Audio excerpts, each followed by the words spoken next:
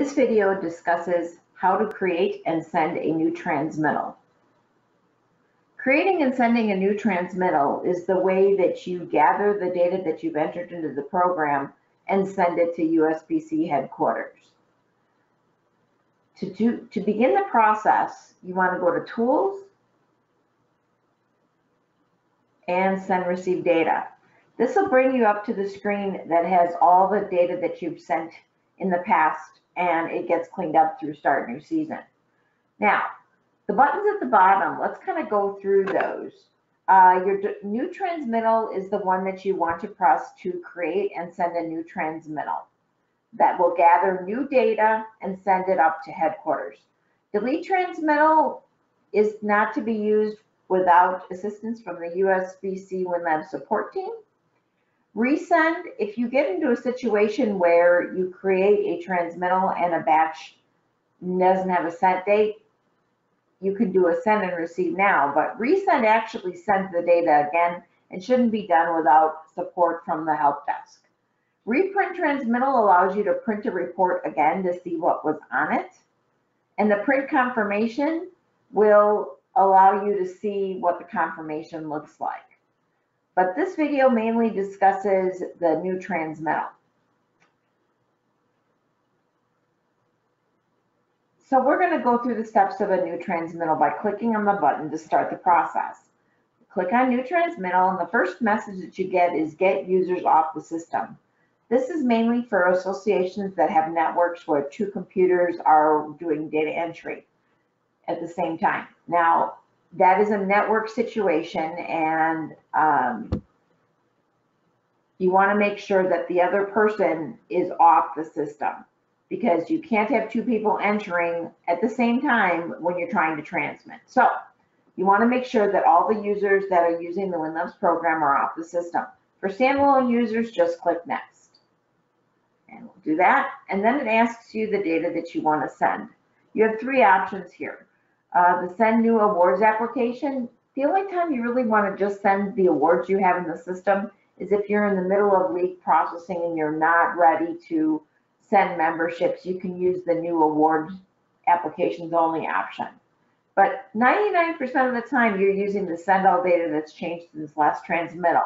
What that's going to do is gather all the data that's been entered into your computer and put it into a file. The Resend All Data option needs a password from USBC WinLABS support. The reason being is it's an administrative tool. We need it to be there, but you need a password to run it, and that's not something that should be done without that support. So we're going to proceed with Send All Data that's changed since the last transmittal. We're going to click Next, and now you get your print transmittal report.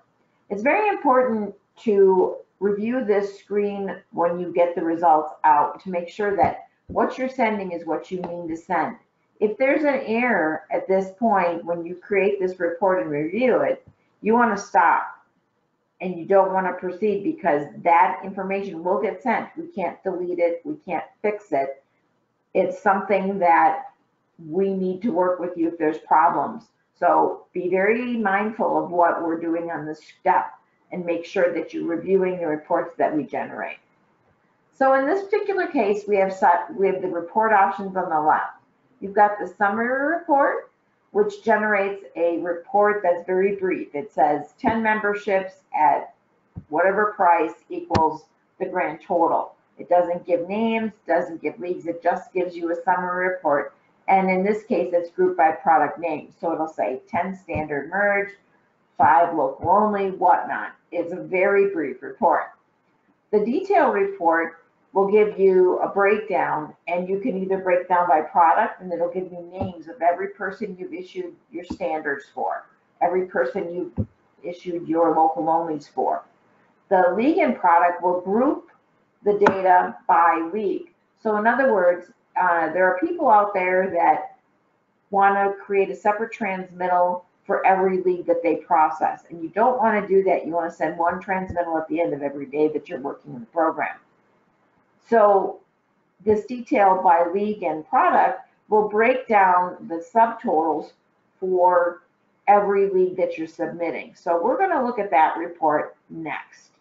Now, the output defaults to a printer because we want you to have a written copy of what you're sending, but we're going to do for the training this through the screen. So we're going to click next, and the computer is going to go through and generate a report showing what's about to be sent to headquarters.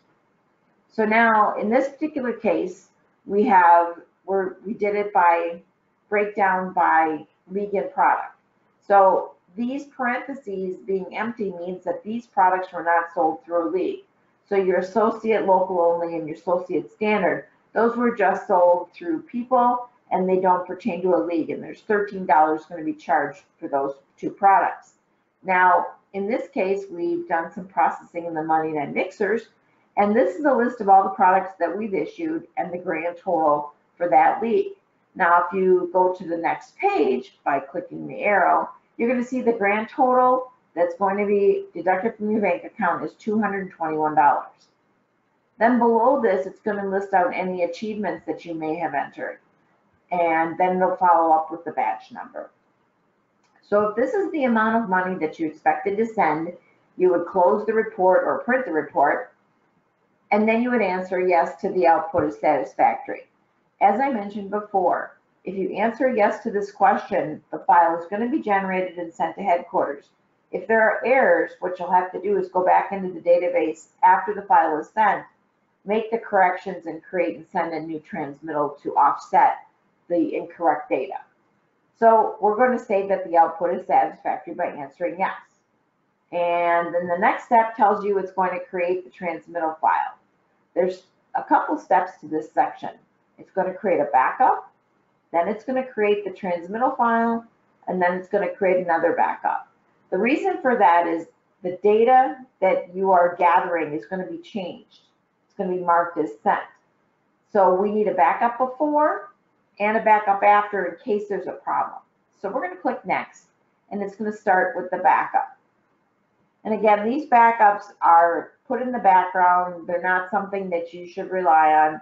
We use them in an administrative function if we need to. So now it's creating that backup file, as we said. Bear with me while it does its thing. And the next step it will take is it's going to create the transmittal file. And that goes through and looks at all the data, gathers it up, marks it as sent, and then it does another backup. And that's in case we need to refer back to that backup. Again, if you're using these backups, you're working with headquarters support. You're not doing it on your own. So now it's doing that backup again, and we'll wait patiently.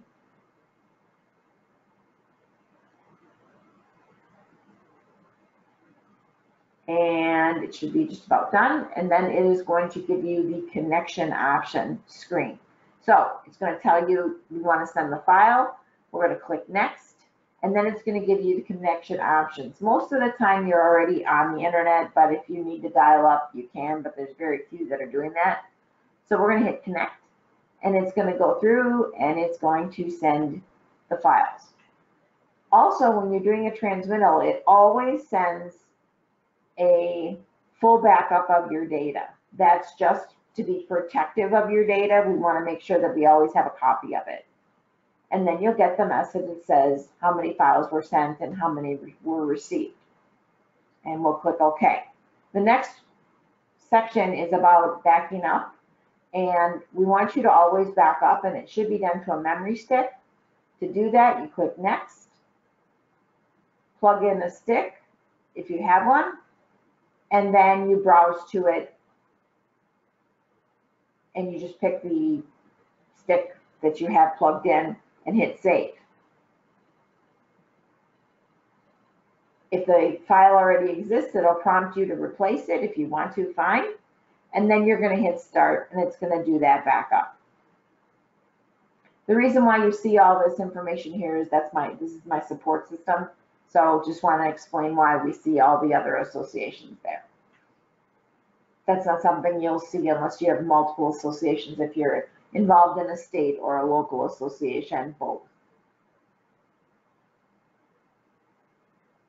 And it's doing that backup. And it's done. Now, so we've just gone through the whole process of creating and sending a transmittal. If you want to check for a confirmation, you can click on the Send and Receive Now. Send and Receive Now just does a check to see if there's any files that need to be sent and if there's any files sitting at headquarters for pickup. It does not, and I cannot stress this enough, it does not gather and send data that you've entered into the computer. All it does is check for files to send and files received. It does not generate new files. It's a big misconception out there, and I just wanted to clarify that. One other button to talk about is the upload backup. If you're experiencing problems, you can click on upload backup, and that will give you the same type of prompts that we've just seen, and it'll send it back up to headquarters. But again, keep in mind that every time you transmit, we get a backup of your data. One other thing that I want to mention while we're talking about transmittals.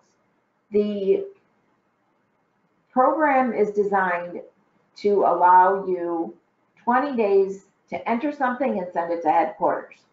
If you get past the 20 days, you're going to receive a message. There is a prompt for the password. You don't need a password. So I want to stress that. If you just read the message and click OK, it'll take you to this screen here, and then you can just do the new transmittal, and it'll create and send the data and meet the 20-day requirement. That being said, if you haven't used your system in 20 days, you can do a send and receive now and get back in, because you'll get that same 20-day message, but it'll be worded just a little bit differently. It'll say that you need to communicate. Just do the send and receive now, and they'll let you back in. So when you get those 20-day messages, make sure that you do one or the other. If ever in doubt, just send a new transmittal, and that'll let you back in.